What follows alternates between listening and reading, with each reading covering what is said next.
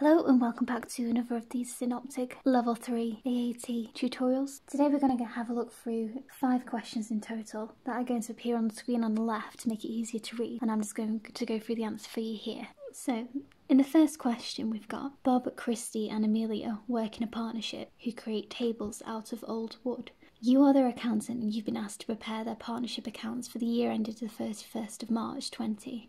Now we're told that Bob and Amelia introduced a further 20k of capital into the business on the 1st of November 19. We're told goodwill was calculated at 70k at the 31st of March and that there was no interest on drawings. And we're given this table here which shows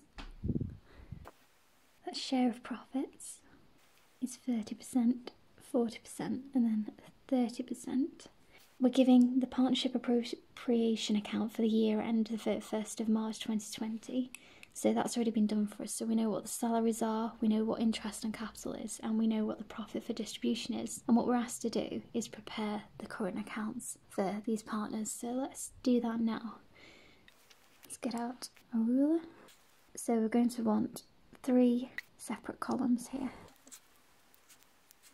So these 3 here are going to be all of your debits, and these 3 here are going to be your credits. And we're going to have Bob, Christy, Amelia, and again Bob, Christy and Amelia. And it's worth when you're doing these tables just to write down their percentage profit share. Sometimes you're asked to work that out in the exam, so it's just good to keep yourself familiarised with it. So the first things that we can see on here is I'm going to start with drawings for the month, for the year. So we've got £1,500 per month for Bob. So because this is for the year, we're going to times that by 12, and that's going to give us £18,000. Let's just write this here. So we've got drawings, and they are a debit, as we know. And then we've got 28,000 for Christy, and then we've got 20,000 for Amelia.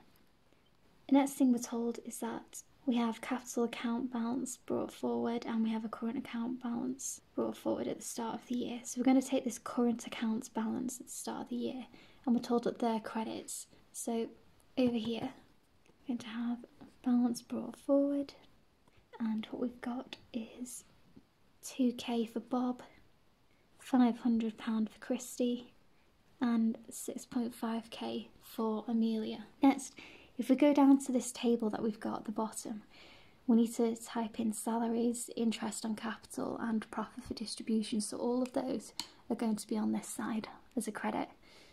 So we've got salaries, which are 16k, 20k and 25k. And then we have the interest on the capital, which is 2.89k, 2.89k and 2.89k. And then we want to take this share on profit and loss, which is going to be 30, I'll write these out properly here, 30,099, 40,132 and then we have 30,099. So there's no other information from this table that we need to input onto here. So what we need to do then is just to add all of this up here. So let's go down and work this out. So here we have 50,989. Here we have 63,522. And then here we have 64,489. So over here we're not balancing at the moment because you can clearly see that the 5989 minus 18,000 is not going to agree back. So we want this total to be 50,989, 63,522 and 64,489. So what we have is a balance carry forward on this side here. So that therefore, if I put this just here, it's going to be 32,989 for Bob, 35,522 for Christy, and 44,489 for Amelia. Let's move on to the next question.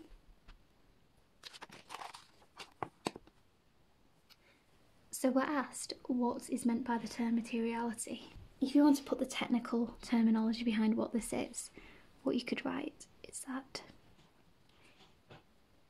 materiality relates to misstatements, including omissions. They are considered to be material if they individually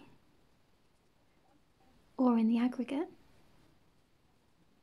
could reasonably be expected to influence the economic decisions of users taken on the basis of the financial statements. So what that really means. So next question. So while producing a set of accounts for a partnership, Shearer identifies that there are business entertainment expenses that have been claimed on the VAT return. She realised that this was because previously there was one individual who prepared the VAT return and then a manager would review the return. However, the manager was away on holiday and the review was missed, and instead the person who completed the VAT return also submitted the return. So the question is, identify what threats and ethical principles are most at risk here. So firstly, here there is a self-review threat, as there is no segregation of duty and the same individual is completing the return. And there is also a potential professional competence and due care issue here, as it calls into question the individual skill set as they recorded the business entertainment in error. So I hope you found this video useful. Please do give it a thumbs up if you liked it or you did find it useful. Consider subscribing, and I shall see you on the next video.